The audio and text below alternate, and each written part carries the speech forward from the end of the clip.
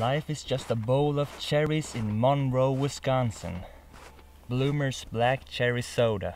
Vilken underbar dag att avnjuta amerikansk läsk ute i den vilda vildmarken här i Ockelbo. Körsbärsläsk från Amerikas Förenta Stater. Den luktar underbart, det må jag säga.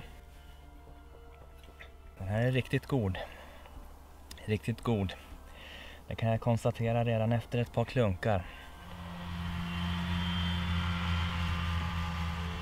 Den smakar som en genuin körsbärsläsk faktiskt. Inte allt för konstlad. Men ja, om man kollar på ingredienserna så natural and artificial flavors. Man får väl anta att det finns någon form av genuina ingredienser i den här. Kanske till och med riktiga körsbär. Men vem vet. Den är i alla fall väldigt god.